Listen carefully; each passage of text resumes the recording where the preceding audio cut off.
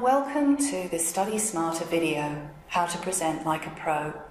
I'm Mariel Griffiths. I'm a Learning Skills Advisor with the STUDYSmarter team in Student Services here at UWA.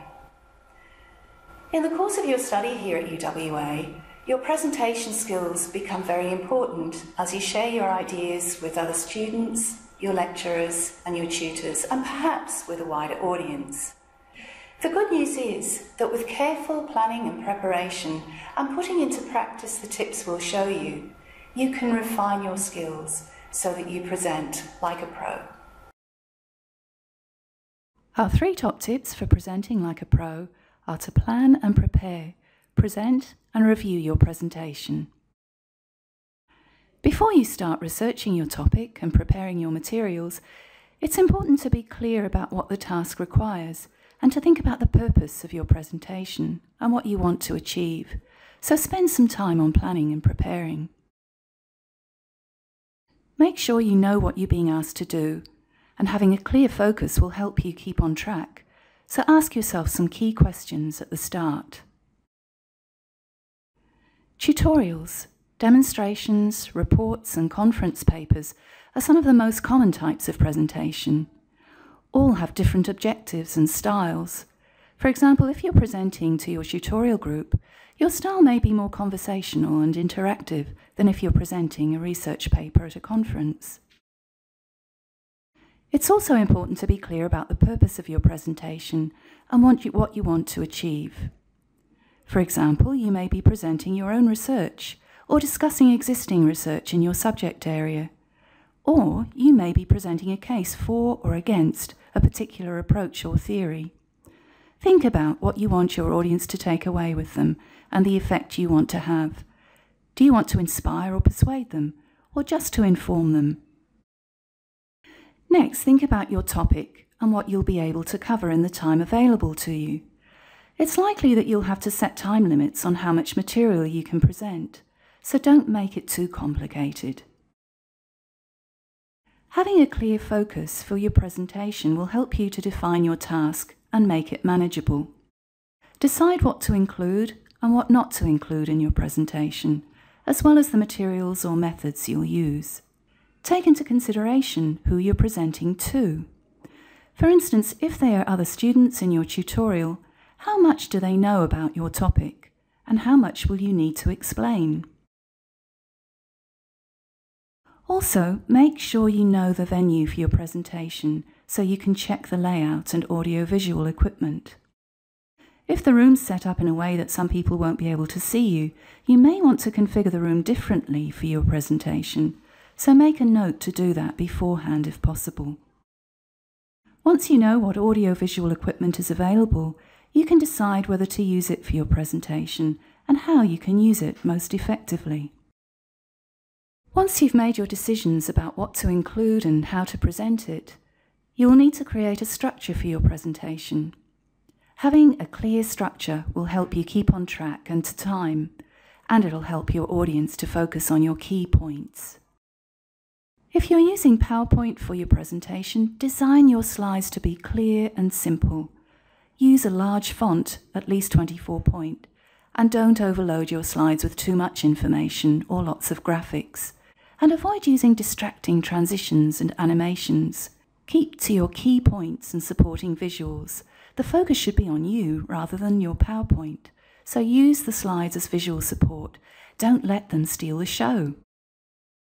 When you've got your final draft for your presentation, start practicing. You'll need to check your timing. If it's too long, be prepared to cut some material. By the time you do your presentation, you should know your material and have notes with key points to prompt you if you forget something. When you've rehearsed your presentation, you should be ready to present like a true professional, and even if you're feeling nervous, you'll be prepared and well organised, which will give you confidence. On the day of your presentation, there are some things you can do to be prepared. Even if you're feeling nervous, make sure you eat something so your blood sugar isn't too low. Think about how you dress. Aim to look professional, but make sure you're comfortable and able to move around freely. Get to your venue early to set up. This way you can check that you have everything you need with you, such as your USB, your notes, and any handouts. How you start your presentation is important. Aim to build a rapport with your audience from the start by introducing yourself and your topic. Your audience will also want to know what you're going to cover and what they can expect, so let them know right at the start. Your presentation skills are like a toolkit. Use your voice, eye contact, facial expressions and body language to keep the audience's attention on your presentation. In the next few minutes, we'll show you how you can make the most of your presentation skills. Let's look at 2 short video clips from a presentation. Look out for the differences between clip 1 and 2 and think about which one works better and why. Is it really hard to be kind? Does kindness mean I have to give something away even when I don't feel like it? Kindness can be defined as a spontaneous gesture of goodwill towards someone or something. It is also known as the quality of being friendly, generous, and considerate. The need for kindness. Is it really hard to be kind? Do I have to give away something that is precious to me, even when I don't feel like it? Kindness can be defined as a spontaneous gesture of goodwill towards another. It is also known as the act of being considerate, friendly, and thinking of the next person. Did you notice how the presenter addressed the audience directly in the second video? She looked and sounded more confident. Her voice was more expressive, and she used gestures and facial expression to add emphasis and interest. Using notes well is an important skill. Keep your notes or slides brief and use headings and bullet points to remind you of your main points. Unless you're presenting a conference paper, don't read your presentation or your slides. Aim to address your audience directly. While you may feel like hiding behind the lectern, stand where your audience can see you clearly. Engaging your audience is also important. Making eye contact with everyone in the room will help you to establish a connection with them. If you don't look at them, they may quickly lose interest in what you're saying. If you're trying to remember something, you're likely to look up at the ceiling, down at the floor, or straight ahead. So don't try to memorize your presentation word for word. And if you're using PowerPoint, make sure you address your audience, not the slides. Try moving your gaze around the room to include everyone so they'll feel involved in your presentation. Take a look at the next 2 video clips and decide which one is most effective in building a rapport with the audience. When I was a little girl, I used to have this dream. I think I was maybe 6 or 7. It was a nightmare, a recurring nightmare. In this dream, I was in the middle of an open field. There was a tartan rug on the ground and a vase with flowers in it, and I was sitting on this rug. There wasn't really much else around me. When I was a little girl, I used to have this recurring dream. It was actually a scary nightmare. It used to wake me up in the middle of the night. In this dream, I was in this huge open space, a land but nothing there, except a tartan rug on the ground and a small vase with flowers in it. And I sat on that rug with nothing else around me. Now let's look at how you can use body language to enhance your presentation. Using your hands, facial expression and movement can add interest and emphasis to what you say. On the other hand, you can easily distract your audience if you don't use body language consciously and with purpose. Some examples of distracting habits are playing with your hair or belt, adjusting your clothing, and fiddling with your watch or something in your hand. Your audience will read your body language, so aim to project confidence even if you don't feel it. The key to looking confident is your posture. Stand straight with your arms loose by your sides and keep your hands free so you can use them. Have a look at the presenter's body language in these 2 video clips. Make a note of what's effective and what's distracting. Hi, my speech today is about titles 3-in-1, and when I talk about 3-in-1, I'm not talking about an instantaneous drink. I'm actually talking about 3 groups of people, drivers, cyclists, and pedestrians, and I'm sure that you belong to one of them. The reason for my speech today is to actually talk about cyclist safety. I want to bring awareness to cyclist safety because the number of cyclists involved in road accidents are actually increasing while the number of people involved in motor vehicle accidents are decreasing. So, therefore, it is very important to share and care for your fellow road users. Hi there, my speech today is titled 3-in-1, and I'm not talking about an instantaneous drink. I'm actually talking about the 3 groups of people that I'm sure we're all part of.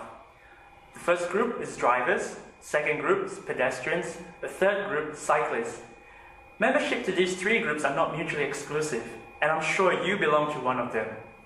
And when I say 3-in-1, the one refers to the wider and bigger society that we all share and we all live in. Lastly, let's look at how you can use your voice to create interest and keep the audience's attention. Your voice is the most important tool in your toolkit. Aim to speak clearly and audibly so that everyone in the room can hear you, and make your voice flexible. One reason for not reading your presentation is that your voice will become flat and monotonous. Try to add variation to your voice by altering your pace, as well as your volume and pitch. Raising your voice can emphasize a point, while slowing your pace can focus the audience's attention on what you're saying. Pausing at key points will help your audience and reinforce your words. Listen to how these techniques are used to tell a story in these 2 video clips. Each speaker varies their pace, volume, and pitch to create interest and engage their audience. There was this huge sound, and it was rolling towards me. I couldn't get away. It just kept coming and coming and coming. And when it reached me, I woke up. She dropped the ball, which rolled into the pond. She didn't cry, of course, but she made a mental note to be more careful next time. Once you've done your presentation, and hopefully it's gone well, our final top tip is to review it, looking at what worked and what can be improved for your next presentation. Going back over your presentation gives you an opportunity to review your content as well as how you presented it. Try to get feedback from at least one person about your presentation. You could create a questionnaire or get informal feedback on what worked well and anything that detracted from your presentation. Aim to get honest, specific feedback rather than flattery about how great you were. Even the best presenters look for what they can improve. Let's review the 3 steps again. Plan and prepare, present, and review for next time. We hope you found these tips useful. Remember to try them out and put them into practice, and your presentations will be more effective, more engaging, and more professional. We'd like to thank our presenters from UWA Toastmasters for their participation. To find out more, go to the STUDYSmarter website at studysmarter.uwa.edu.au.